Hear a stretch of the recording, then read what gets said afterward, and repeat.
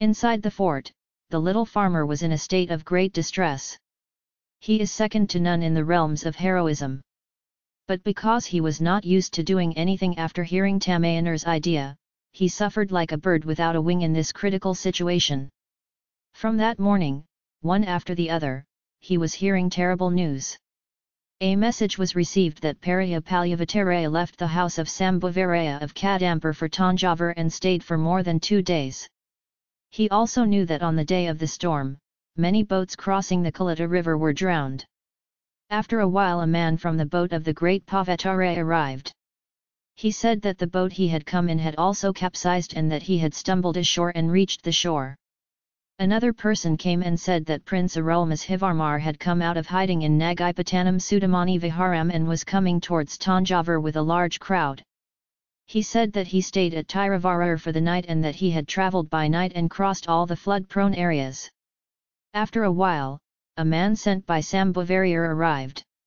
He said that the Thirukovalar Malayaman seems to be gathering a large force and that Aditha Karakalar's frenzy is increasing, so Sambhavarayar sent a message to Periya Palyavattarayar to leave immediately. No great destroyer has yet arrived in Tanjore. How can he leave immediately? Maybe the flood will take away that brave old man whom even Yama is afraid to come near? The small gardener was disturbed. After this spies came running from the south to report the greatest thunder of all.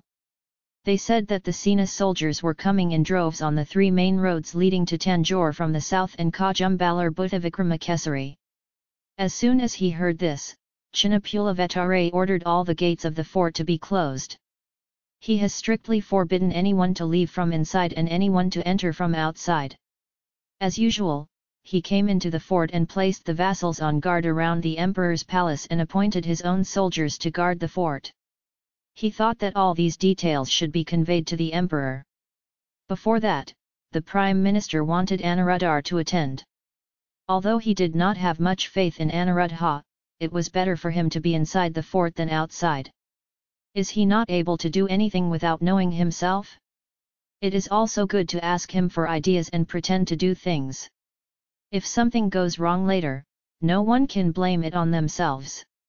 It would be easier to take Anuruddha along and tell the emperor than to tell the emperor in person.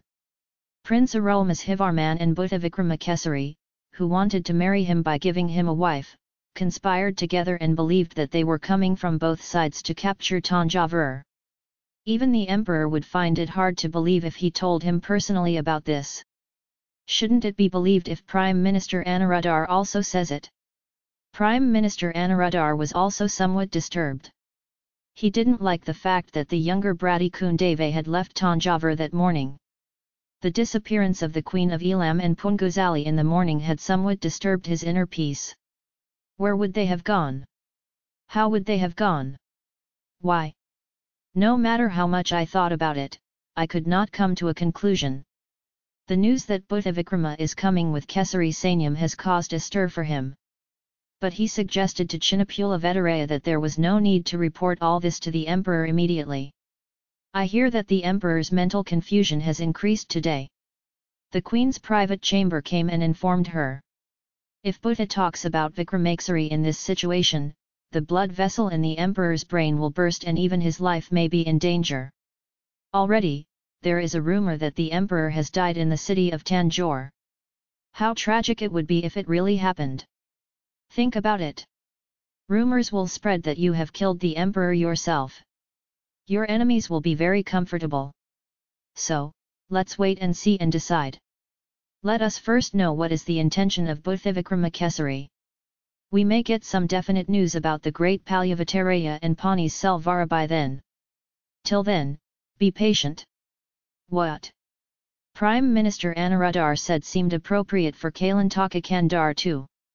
In that case, I will leave the matters to be addressed to the emperor from time to time. I will take care of the defence of the fort, said the little Pulavattaraya and took leave of the first minister. From that time he came around the fort wall and made the necessary preparations for the defence of the fort. The fort should be prepared for a long siege. If Kajumbalar's forces try to break down the fort gate and jump over the wall, he should be ready to defeat the attempt, and for this purpose he should keep loyal soldiers there. If the fort wall is weakened somewhere, it should be strengthened with paving stones. While Chinnapulavetare was concentrating on these arrangements, his mind was also thinking about the means of getting news from outside. Tanjore Fort has 2 secret tunnels. One led out of the great scavenger's mansion through the treasure dungeon. Some days no one can use this route.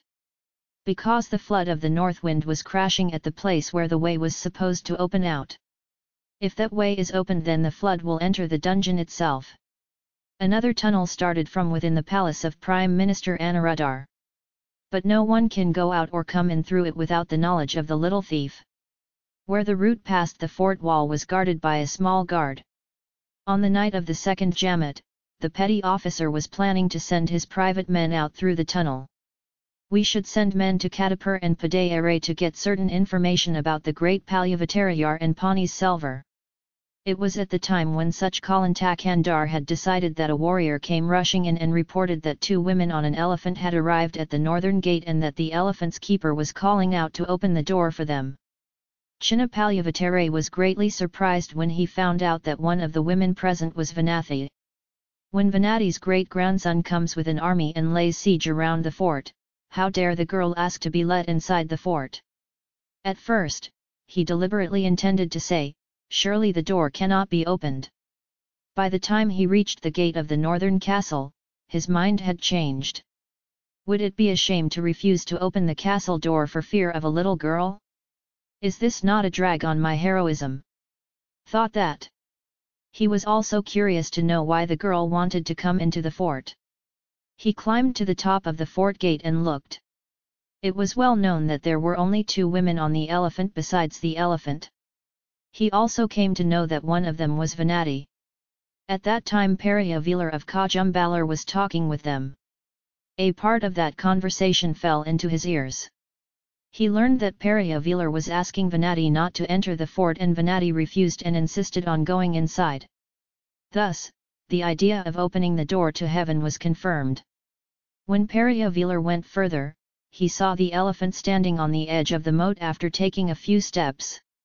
The elephant took the horn and blew it and said as before, "Open the castle door to the princess of Kajumbalar. Make way at once for Vanatadevi, who brings news from the great Palyavatare to the little Palyavatare, and from the younger Bratti to the emperor." He shouted. On hearing this, the doubt and hesitation in the mind of the small farmer disappeared. It is strange that the great predator sends messages to himself through Vanathi. There may be some trickery involved. If so, can't he find it? Can this little girl survive her deception? You can take care. A reply to the blaring of the elephant's horn was heard from the top floor of the fort gate, and the light of the torch was visible. The ends of the vines glowed in that light. Arrows were locked in bows that were bent and bowed and ready to go. A human figure was emerging among them. The gates of the castle will be thrown open to the princess of Kajumbalar. Anyone but the elephant and the people on the elephant who try to follow them will immediately go to Yamanuleka. The human form roared in a voice like thunder. Hearing this, Bothivikramakesari and his men went a little further. The castle gates were opened. The bridge over the moat was lowered. As the elephant walked over the bridge shook. Vanathi got a little scared. But there was no danger. The elephant reached the bank of the ditch. Entered the fort through the open gates. A moment later the bridge was lifted again. The gates of the fort were also closed.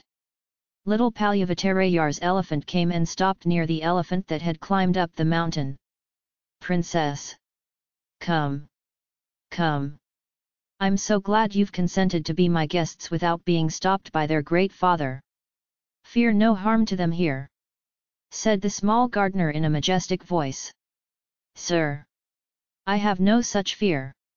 I don't care if you put me in the dungeon after I have told you the news I came to tell you," Vanatha said.